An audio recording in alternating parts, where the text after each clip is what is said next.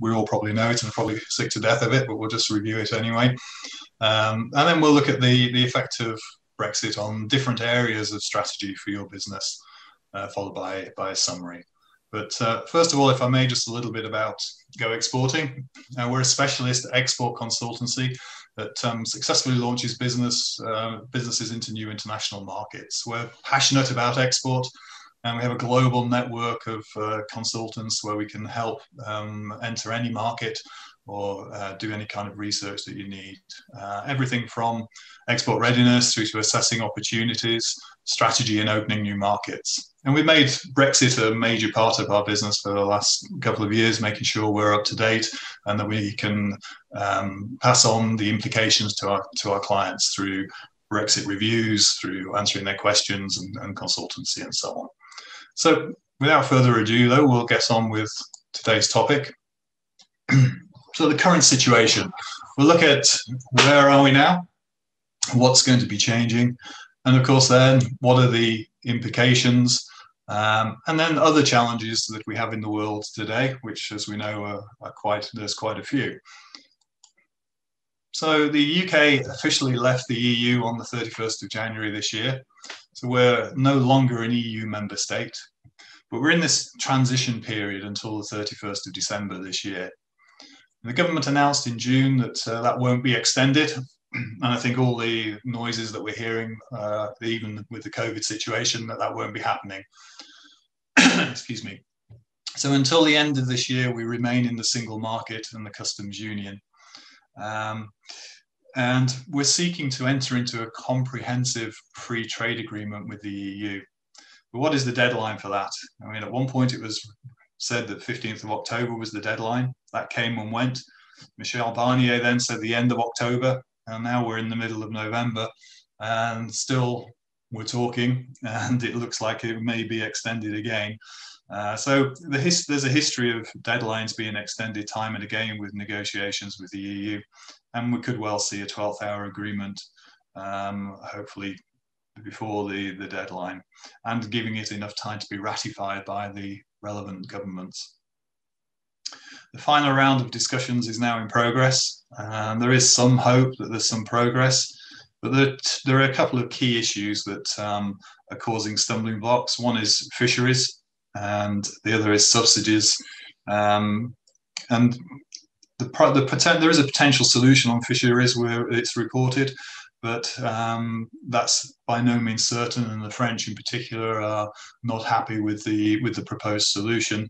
It's such a small part of the overall trading between the EU and the UK that it shouldn't make a difference, but it is a politically hot topic, so it is being one of those areas that's being focused on. And the other area is government support for businesses and for artificial support that gives unfair competition. That's another area that there's disagreement on at the moment. The EU wants the UK to follow EU rules moving forward, and in terms of maintaining standards on environment and labour and so on, that we want to be able to do our own thing, basically. So we're looking to the other area of the change is that we'll no longer be part of the EU's free trade agreements with other countries. So, for example, it has a free trade agreements with Japan, with South Korea, Canada, and so on. So we will need to renegotiate all of our free trade agreements. We've started, and there are some. There was an announcement last week about the UK-Japan agreement, but there's still some way to go in an agreement with Canada, for example. So there's a lot of areas that need improving. And we've also now got in the last week all this turmoil at number 10, from sackings of chief advisors through to the Prime Minister now self-isolating again. So there's a lot of things that can go wrong at the moment. But deal or no deal, there will be changes. There'll be profound changes in the way that we interact with the EU. But what is changing? So we're no longer part of the customs union or the single market. We effectively become a third-party country to the EU, which means the end of free movement of goods and labour, the end of free movement of labour. But what about the service sector? That also will be affected, although it's not quite so clear at the moment. We still need to see what the changes there are going to be. So free movement of labour has implications for your strategy, which we'll see a little bit later. And as far as the service sector is concerned, I mean, that's the biggest part of our economy. 80% of national output and an even higher percentage of jobs is in the service sector. 50% of our exports are also in the service sector, and 40% of service exports are to the EU. So it could be a major impact if things are not sorted out in the free trade agreement. So Brexit does threaten potentially a heavy blow on services, possibly harder than manufacturing even, although there's been very little attention to that so far. Much depends on what the terms of the free trade agreement, if there is one, will be. But in reality, most free trade agreements hardly touch the topic of services. So the biggest challenge is to get mutual recognition of qualifications, standards, assessments, and so on, so that services can be provided in both areas. So, as we've already said, the UK loses access to EU free trade agreements, so we're trying to negotiate our own, and will no longer be governed by EU law. The UK wants to move away from that completely, but we may have to accept some parts of EU law in order to get a free trade agreement. And we want to become this independent, sovereign state that we hear so much in the free world, so that we can have our own influence. But we have to question what is our real position and power in the world these days. We always talk about the US special relationship, but that may be affected, of course, by the potential election of Biden, and because of his support for the Northern Ireland Good Friday Agreement, which may affect the Northern Ireland Protocol and so on. But unless there's a free trade agreement, we'll be falling back onto WTO rules. And there the duties could be quite high. So animal duties, these are averages, 16.3%, dairy 37.5%, manufacturing 2.2%, and fisheries 11.6%. So it's it could be potentially a big effect if we don't get a free trade agreement with the EU. What are the implications of all of that? Well, we looked at this in detail in a previous webinar, but just to mention, the starting point is the HS code. That's the code that you need to, you will give you the details of your duty rates that will apply to your products, and any licenses, any procedures that apply to your products or services.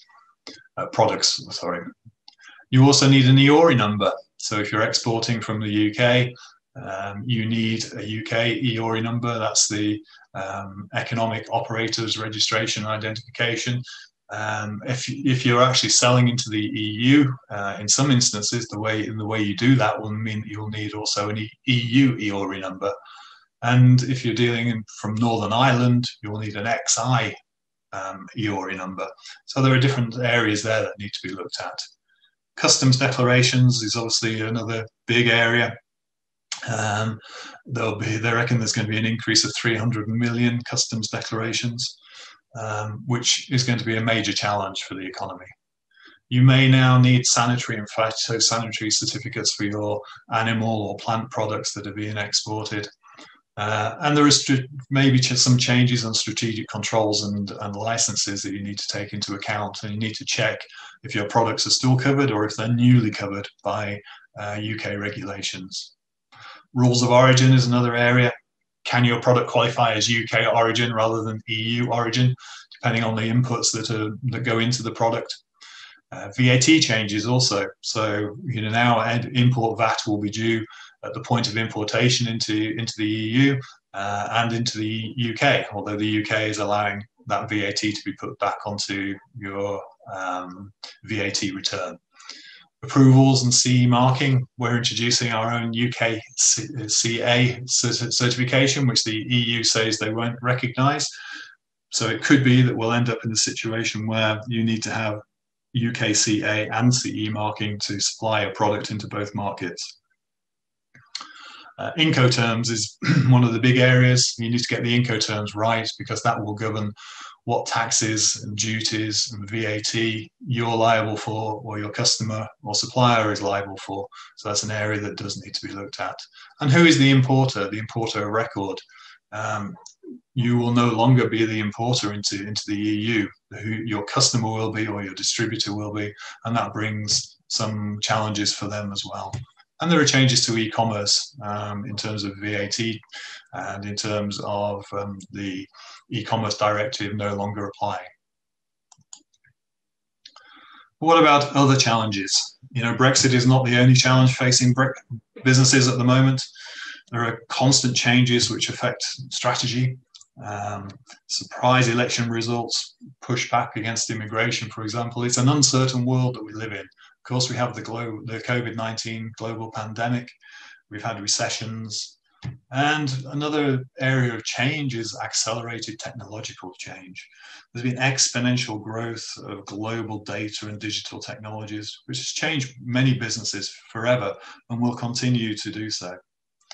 There's environmental concerns and racial, political, and economic inequalities. So we've seen it with public awareness of the environment, dissatisfaction with the inequalities. For example, the Black Lives Matter movement, Marcus Rashford's campaign on school meals, and so on. This has led to a growing importance for businesses of their corporate social responsibility as a fundamental of their business strategy. And it's something that needs to be taken into account. This has led to the concept of always-on change, which has been coined by the Boston Consulting Group. So it's no longer enough to change strategy to resolve one issue, for example, Brexit, and think that that's the job done. You need to have a constant eye on the world around us and review the effect on our strategy. You need to be agile and fast reacting. So hence this always-on change philosophy within a business.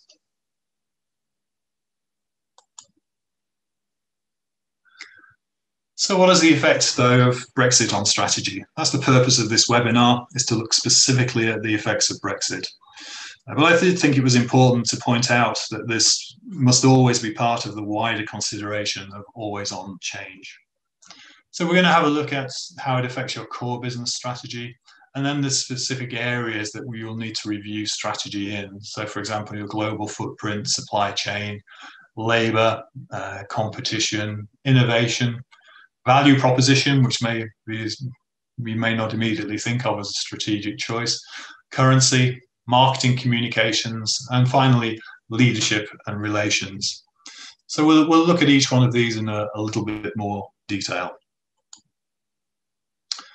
So what is your core, looking at the core business strategy? So I always ask clients, do you have a business plan? Do you have a written business plan? When did you last review your business plan? And you'd be amazed how many have not looked at it for 5 years, 10 years. Some don't have one and they don't remember where it is, and they've not really reviewed it anytime soon. So do you even have a written plan? And really, when was the last time you dusted it off? Now would be a good time to review it, to look at it and see if it really still applies in the new normal, in the world that we're living in today. Have you amended your strategy over the last few years? Because there's been a lot of change anyway, so you should really have done. So fast changing world necessitates an ability to act quickly to that change. How agile is your business? It's important to include team members in strategy discussions. Do you do that? Get different opinions and different perspectives.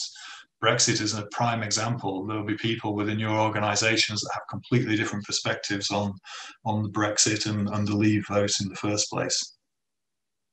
Was part of your strategy to concentrate efforts on the EU, for example, due to the ease of doing business there with the single market and the customs union?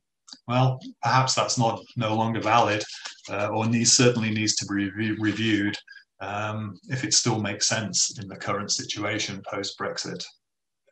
The milestones that you had in your business plan, assuming you had one and you built them in, are they still valid? In your original plan, you set these milestones that you intended to hit along the way, along your business journey with timescales. It's time to review them and see where you are versus that plan. Has reality and the plan diverged? And if so, what does that mean for your business? Are the original milestones still valid in the post-Brexit world? For example, one milestone that many companies have had is to have a distributor covering every European EU country by a particular date. Well, has that changed now? Do you need maybe a master distributor due to the EU importer record requirements, for example? Or should the EU be your complete focus altogether? So again, so you need to review these milestones and see if they're still correct for your focus in the coming years. Same with KPIs, with key performance indicators. Will Brexit affect them? Have you taken into account possible loss of EU trade, the dip in trade? Have you considered the UK market may grow actually as supplies from the EU become less competitive, or there's unreliable supply from EU suppliers? It may help your UK market. You reflect on what those changes may mean for your business and for your profitability. There will be changes. So do you need to adjust your focus or the way you operate to take these changes into account? And do you need to amend your KPIs accordingly? You may have had a KPI for European sales. Do you need to increase, they have a KPI now for international sales, other international sales, for the increase in your UK market KPIs and so on. So these are key areas that need to look at. And on a more fundamental level, is it time to review what your company actually does? When was the last time you considered if what your company does is exactly what the market is looking for? And will Brexit bring about a change in the market? For example, will demand for made in the UK grow, or will it decline in your markets that you're working in? And looking at innovation, are there opportunities to get ahead of the competition whilst they're busy looking to survive Brexit? Looking at all of these areas is how are you going to put forward your products and services? Do you meet a localization agenda in your target markets? It may be that the French decide they want to buy more French goods, or the UK wants to buy more UK goods. So you need to take these things into consideration, and what your actually company really does with your products and services, and are they correct for the new normal? Also, the way you operate, that may need to be reviewed, and your strategy may need to be looked at. Is all your production in the UK, for example? Are you too reliant on that? Would you benefit from establishing some kind of production in the EU, or some kind of facility in the EU? Where is your supply chain located? If that's all in the EU, will that cause issues? Do you have alternatives? So again, look at the way your company's operating in light of the new change. So really what we're saying is press pause, plan for the practical implications of Brexit for sure, keep those going for customs declarations, VAT charges, VAT changes, and they must all carry on full steam ahead. After all, there's only 44 days to go. But amid that mayhem, take a breath and a moment to consider your core business strategy. Now may be the time for a reset. We advise clients to look at scenario planning. So develop a course of action that will be robust under many different scenarios. Consider the big picture effects of Brexit and think through how different elements of your business could be affected. And then follow through the different scenarios to their logical conclusion, however unlikely that may seem. So you get different scenarios. The unlikely does happen. The leave vote is one. No one really thought we would vote to leave, and no one really thought that Donald Trump would get elected. So the unlikely does happen. So follow through the scenarios and have planning for different scenarios, and pick a strategy which can deal with all those different elements.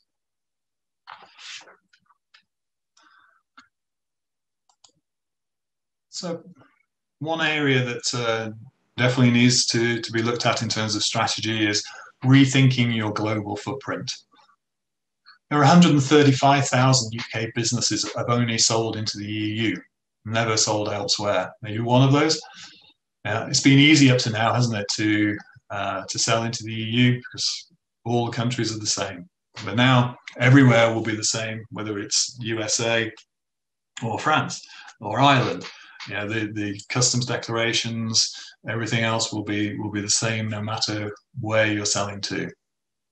So that gives you an opportunity to review, are you concentrating on the best markets for your business? It may not be. New free trade agreements will be on UK terms, perhaps. So, for example, the UK-Japan agreement includes provisions for Stilton cheese, which weren't in the EU-Japan agreement. So there's a benefit there for some people. So it's important to start to look at the global market and review all the markets where we'll look at this in more detail and how to review markets and select the best opportunities in our export webinar on the 4th of December. But this is an important area of reviewing your global footprint and deciding if the markets that you're aiming at now are the correct ones moving forward, or if there are opportunities elsewhere. The same goes for manufacture and supply.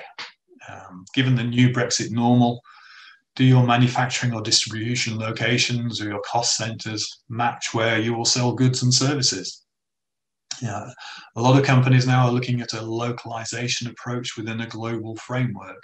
So, for example, Honda, they have local autonomy, but within a global framework of the overall company.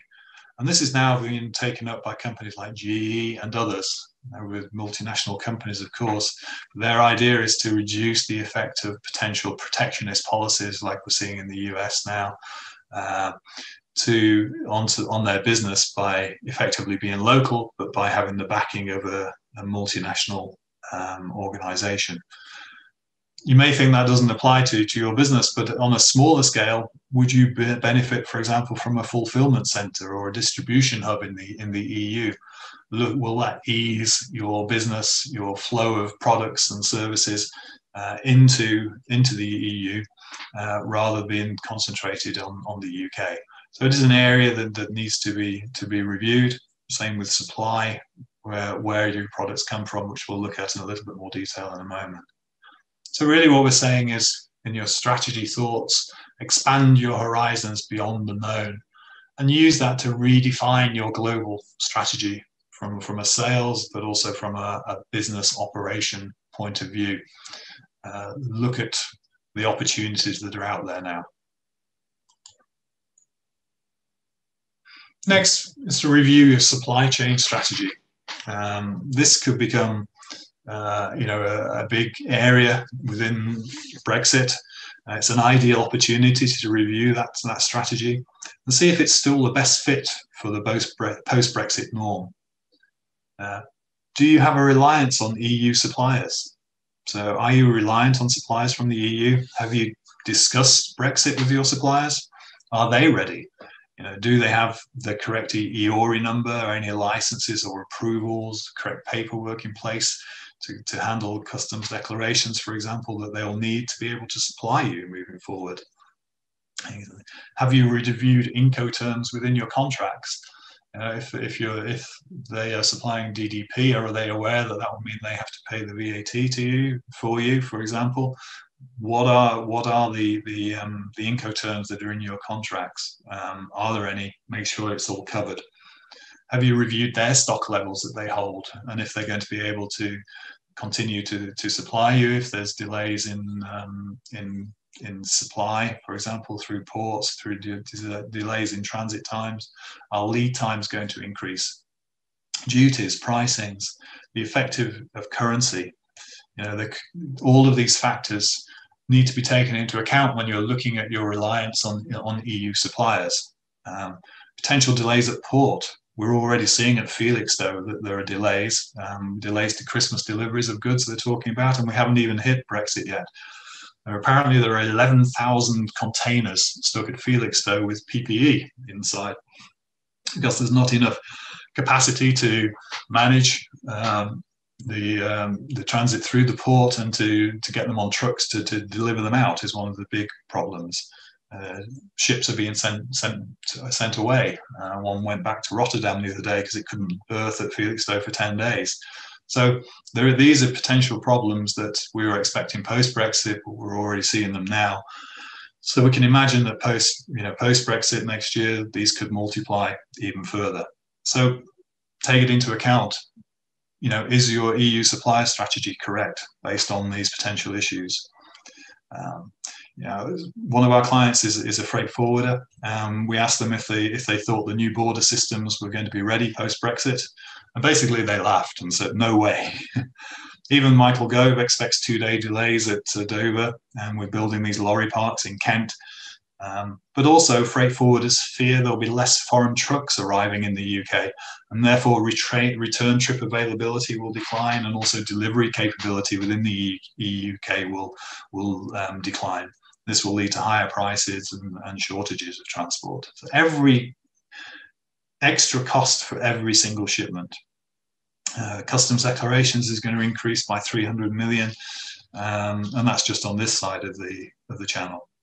So there are serious shortages of brokers available to do customs declarations. So again, what will be the cost implications of all these new procedures and the potential delays on your EU supplier network? And also consider rules of origin. How much of your product comes from the EU? How much is made up of EU material or components? Will you be able to claim UK origin after Brexit? That may be an issue for you. You may need to reduce that reliance in order to be able to claim UK origin. That depends on the free trade agreements that are agreed with the EU, but also with other countries as well. So look at what effect all of that will have on your business. So it becomes this strategic choice, given there are so much change, so many factors that will be changing, as to whether your reliance on EU suppliers is correct. So look at UK alternatives. Are there UK alternatives out there? They may now come into the frame. They may have been too expensive before, or you may have felt they were, but now they may come into the frame. They may now be more cost effective, and when you take all of the costs into account. But do check that they're prepared for Brexit as well, in case they're affected by their supply chain. Same with the rest of the world. Will your suppliers from the rest of the world be affected by the need for new free trade agreements? Are they in place? Will there be duties? Check what the WTO duty rates might be in case there isn't, and how that's going to affect your supplies. If you do decide that you can change, how long does it take you to approve alternatives? How difficult is it for you to approve a new supplier? You may need testing, quality controls, step-by-step procedures. Packaging differences may come up, and different raw materials, for example, may require formula or process changes within your production. So all of these things need to be taken into account before you can actually swap suppliers. So it takes a bit of time. So it's a strategic decision to look at this and to decide that you're going to look at alternative suppliers. We may require changes to your ERP system. How long will that take you? And, we just mentioned the rules of origin in new free trade agreements. So does the supply chain fit with those? Take all of these things into account when you're looking at your strategy for your supply chain moving forward. Next, we're going to look at labor flows and talent retention. Now, as we all know, the free movement of labor was one of the key discussion points within the Leave campaign, and one of the key areas that people wanted to see change. But labor is one of your key assets. It's your key asset for your business. And it's particularly true of service businesses, service companies. EU skilled and low skilled workers are required in this country. There's 70% reduction in net EU migration since the Brexit vote. Non-EU migration has risen, but at a slower rate. So there's 22,000 staff have left the EU staff have left the NHS alone. And that means there could be shortages of people. EU nationals need to apply for the right to remain in the UK. You need to check if you already have these workers. And we have this new points-based immigration system, and you need to register as a sponsor to employ people moving forward, and so on. So it's an area that needs to be looked at, and you need to have a coordinated strategy for your labor flows and talent retention. So what do? You need to assess your labor requirements, develop your labor strategy for post-Brexit. What skills are you going to need? Are they available locally? Or will you need to recruit overseas? And how will you do that, and how long will it take? And let's look at contingency planning. What if you can't find people? Do you have the plans in place in case you can't recruit? There are shortages that are being predicted. Have you taken into account the extra time it may take? And have you considered perhaps looking at apprenticeships or in-house training schemes to overcome that by training local people, for example? There are government schemes available to help with this kind of thing. But it's important, again, that we consider all of these elements as part of our strategy on labour. And the same with talent retention. With so many EU nationals returning to their home country, how are you going to retain your top talent? It's often overlooked as a key part of your strategy. Incentives such as salaries, relocation costs, schooling, visa support, and make it easier for them, makes it easier for them to stay or for them to come to the UK. So again, these are areas that need to be considered as part of your strategy. Succession planning is another key area. Young, ambitious people like to see a career path. They need to be encouraged along that path, and you need to use that to help encourage the talent that you need to join your company. And also you need to look at key staff who may be nearing retirement age. How are you going to replace them? Where is that skill going to come from? Is it within the organization, or do you need to look overseas? So do you have a labour and a talent strategy? If not, you really do need one in the post-Brexit era, because your pool of people is not shrunk, but the complications of attracting those people have increased, and it's an area which definitely needs to be looked at. Next is what we call the competition gap. It's an often overlooked area of strategy for many businesses, many clients when we're talking to them about internationalizing their products, have no idea about their competition. But it is an area that really needs to be considered, because it can give you so much guidance in how to look at your own business. For example, how is the competition preparing for Brexit? Maybe they're paralyzed by fear. Maybe they're doing nothing, a bit like the rabbits in the headlights syndrome. If so, it's your opportunity to take advantage. So put yourself at the forefront. If you show leadership in your market now, it will benefit you moving forward. It really does work. So analyze the competition, and don't do what we call the hedgehog strategy. That's in challenging times. Some companies look for ways to make themselves smaller, roll up like a hedgehog to protect themselves from the outside world. They cut customer service, for example, or reduce marketing just when they need more customers. And this can alienate their customers. And hedgehog strategy is a short-term knee-jerk reaction that produces long-term wounds to the company doing it. So we urge you to avoid the mistake. Of course, costs need to be taken into account when revenues are reduced, but really do review the levels of service that you're able to provide to your customers, and make sure those are maintained, so you don't lose customer confidence, because that can take a long time to recover from, much longer than a short-term recession. So, and then look for opportunities to take advantage of the hedgehogs out there. So if your competitor has cut all its staff and is not visiting people, or not in contact with their customers, is not providing customer service, then use that to your advantage by saying, well, look, no, we're not doing that. We're taking care of our customers, and so on. So you can really increase your business in a time of challenge. Have any of your EU competitors left the UK? There have been some companies which have left the UK because they feel it's going to be too difficult post-Brexit, some EU companies. So it leaves a gap which potentially you can fill. So maybe you can buy their customer list, or you can take the direct approach and advertise to their customers, or even look at acquiring the business that they've left behind. You may get it for £1. You never know. And they're going to look at, will there be less or will there be more competition? Exchange rates, duties, customs arrangements, for example, could all make EU suppliers less attractive in the UK. That will help to, UK consumers may turn to UK brands, which may mean that you can have a bigger share of the UK market. And again, we looked at earlier about, whether it's an area to concentrate on, take advantage of that potential change in market dynamics and look at increasing your business. Be aware of the competition that will help you to do that. But as a reverse, that may mean there'll be more competition in the EU. UK companies may become less competitive because of the same reasons.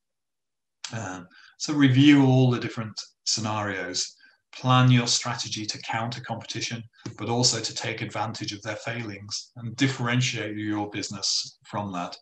These are all key areas for strategy, we believe, moving forward. Next, innovation. Now, you'll probably be wondering why there's a picture of a John Deere tractor there. That'll all become clear in a little while. It's not there because I like tractors.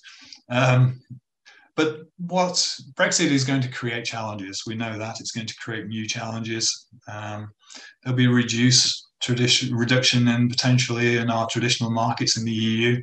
And how can we counter this? We can look at new opportunities, new customers, and how to get into those new markets. And perhaps one of the ways is through innovation. New regions may have different demands on your products or services. For example, they may need different features, different capabilities, different designs, different ways of working with services. Each area has slightly different norms, and what they're used to may be different to what you are.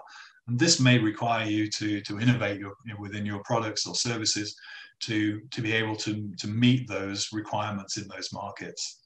There may be new approvals and standards. There may be different labeling or packaging, for example. It may be that one market is used to handling a product in bulk bags compared to 20 kilogram bags, or their norm may be not 20 kilograms but 15 kilogram bags because of health and safety laws. They may have paper versus plastic. You'll have to change. You need to innovate yourselves. The market won't change for you necessarily. So look at all of these things. You require an innovation strategy in order to be able to expand to some of the countries that we talked about with the global footprint. You need to take it into account. So review your capability for innovation internally and externally. Do you have enough internal capability? Can you use external support for innovation in some of these areas that you may need to?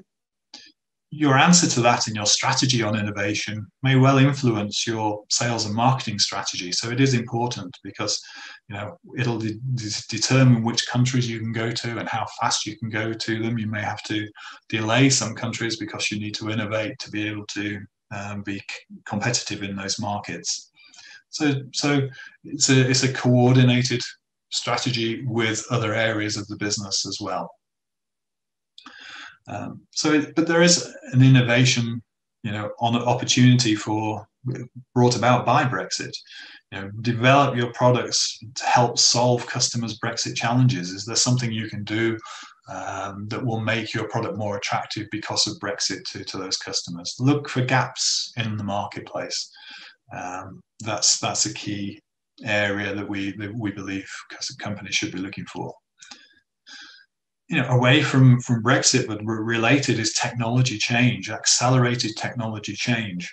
There's been rapid growth of data and digital technologies over recent years, and this can really be used to enhance your business. And that's the reason the John Deere picture is there.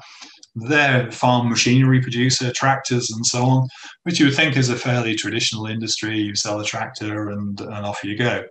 But no, they've branched out. So a big part of their business now is to provide data. to provide digital services to their clients. So, for example, the farmer can now see where all his machinery is through an app or through his computer. Sitting in his office, he can see how it's performing, the spread rates, and the outputs, the yields. It can also link into the weather, the soil types, and it can maximize the results for each area of the business. So the farmer's coming to rely on John Deere not only for his machinery, but for his information about his business and how to make his business as efficient as possible.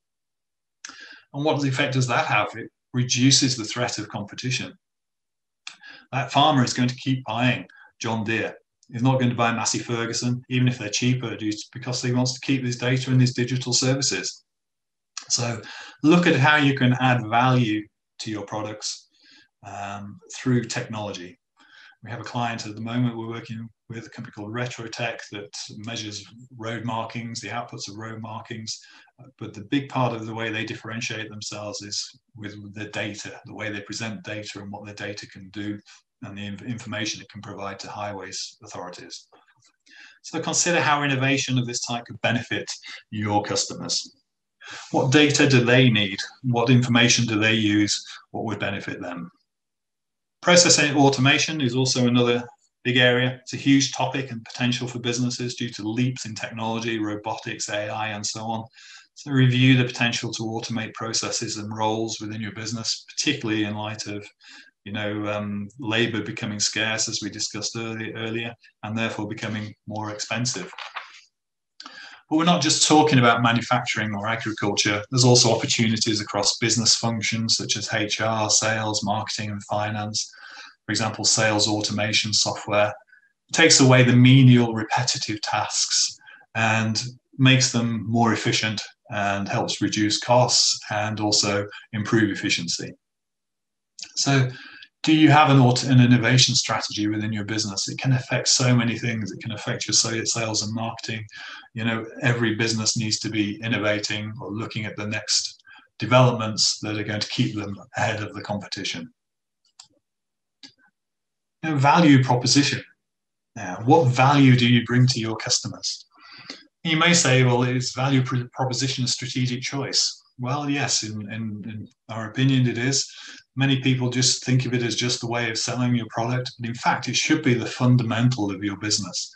How do you want to be perceived? How will you operate? Cost-based or value-driven? Do you create value for your customers and money will flow? See the value in your suppliers and not just the price. Whether they supply you on time and there's not just 10p cheaper, for example. So the Brexit effect of that is that your value proposition may have shifted due to Brexit challenges. For example, customers in France may be looking for local suppliers due to red tape, duties and delays and so on. So your value proposition to them, to attract them, needs to include making buying from you easy, just the same as before Brexit. Create value around your product over and above the pure cost of the product itself. So look, and again, in new markets, other regions of the world may need or require a different value proposition. What is the market looking for, or what is it lacking?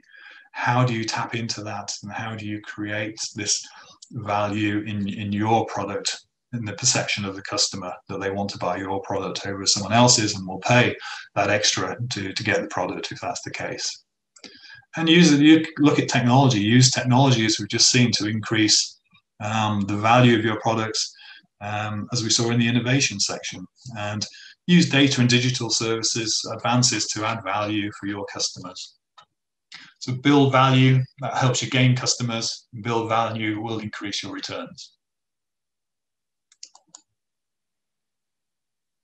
Currency is another strategic decision now, because currency fluctuations are increasing. They're getting bigger and faster.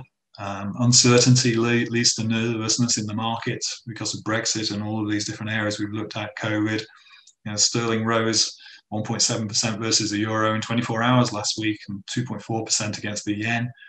When COVID hit in March, it's 7.7% versus the euro within 2 weeks. So these can have profound effects on the competitiveness of your business. So minimize the change. Look at hedging. You can look at other financial programs as well. Hedging is no longer a black art. There are specialist companies out there to support you. We can provide details if you would like some. But you do look at the direct and the indirects of currency, the value change. The indirects the effects can be profound, really.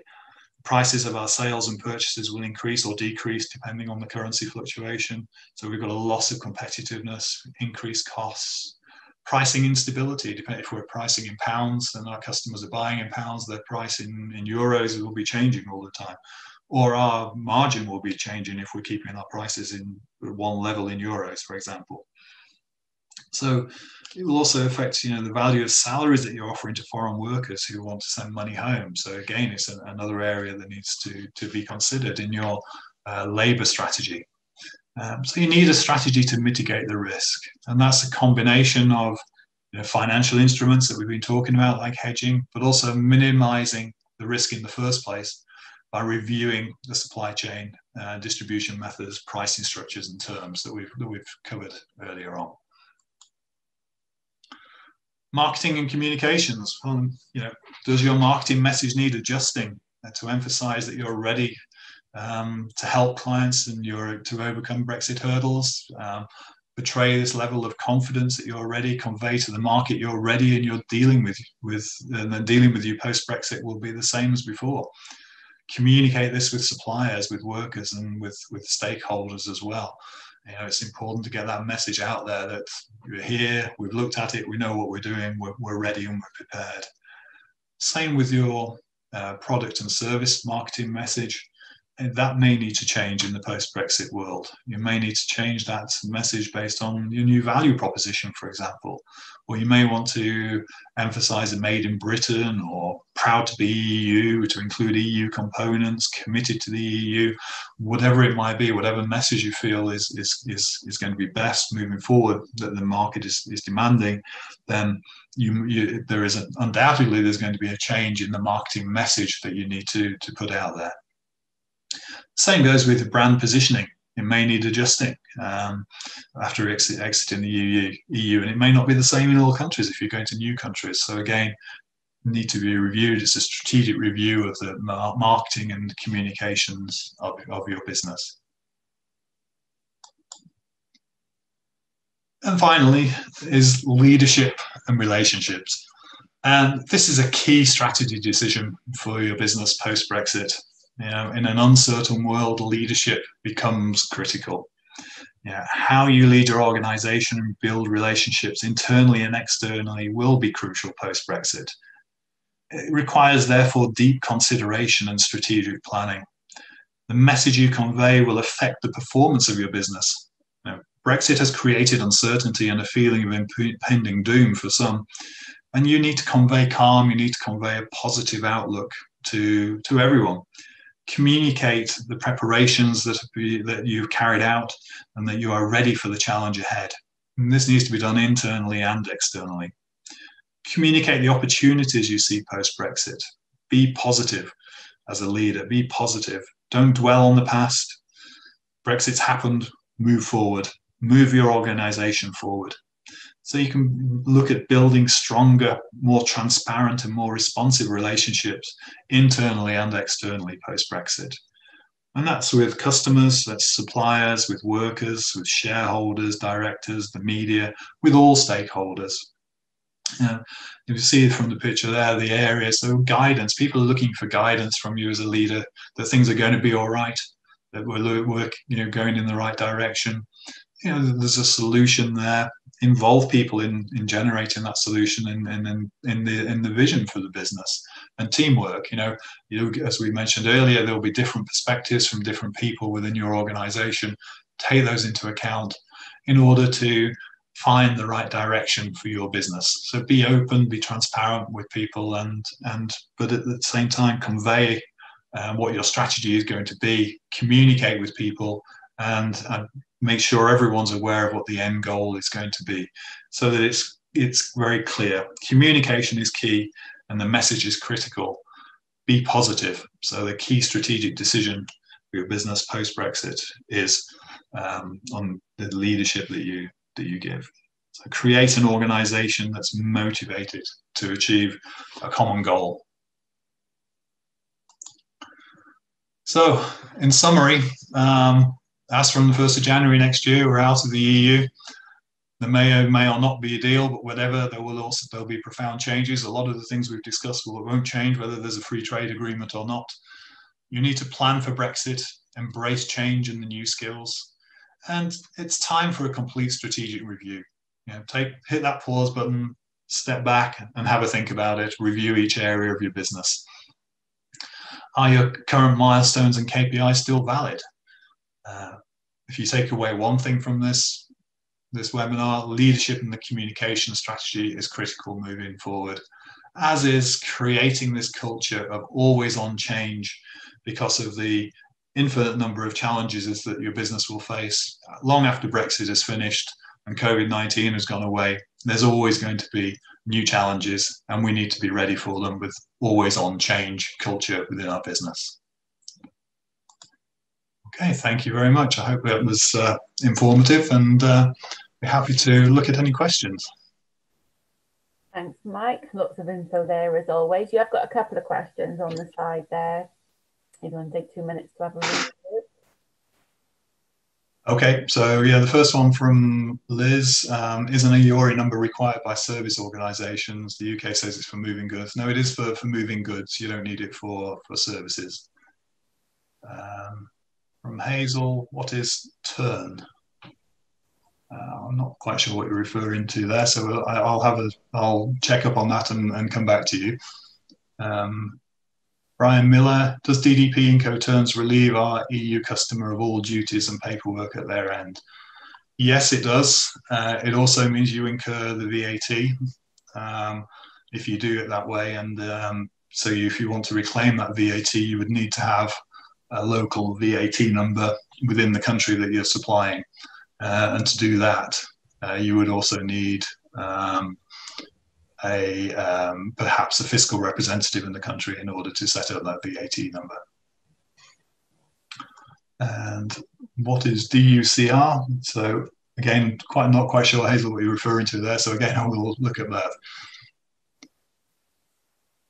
Okay. Does anybody want to come off their microphones and ask any questions or make any comments? You must be all covered in your session there. Sorry, it's Hazel. Yes, it's to do with peach. It's to do with we purchase plants in from Holland and France and places like that. And on the peach website, it's asking us for the turn, and it says that the DUCR contains the turn and is required for clearance of import declarations through the HMRC chief system. The turn is supposed to be a 12-digit number. If your company is VAT registered, then the turn will comprise of the VAT registration number plus a 3-digit suffix as defined by your company. That's what it says to do with the turn, just to give you some more information. Okay, right, yeah, so it's very, very specific there. Okay. Yes, I know what you're referring to now. I will look that up for you, and I'll come back to you with some advice on that. Okay, that would be brilliant. Anyone else with any questions? No, I think we're good there, Mike. Okay. Well, thank you very much, everyone. I hope it was useful for everyone. Oh, hang on. I just had something come in. Again, would love more specifics on services. Yes, Liz, I think you asked that same question for the last webinar, didn't you, about a more specific webinar about services themselves rather than goods. So, yes, I think it is slightly different, obviously. Okay. No, that looks good. Okay, thanks, Mike, for giving up your time again this morning. We'll be seeing you, when is the next one? I can't remember now. Got my list next Wednesday, I think it is. Oh, next Wednesday, yeah. Fabulous. So thanks again for that. Thanks, everybody, for turning up this morning. Don't forget to look out for your AG3 forms coming through. Can you get those signed in straight back to me as soon as possible? And obviously the survey as well. So thanks to everyone again, and have a good day.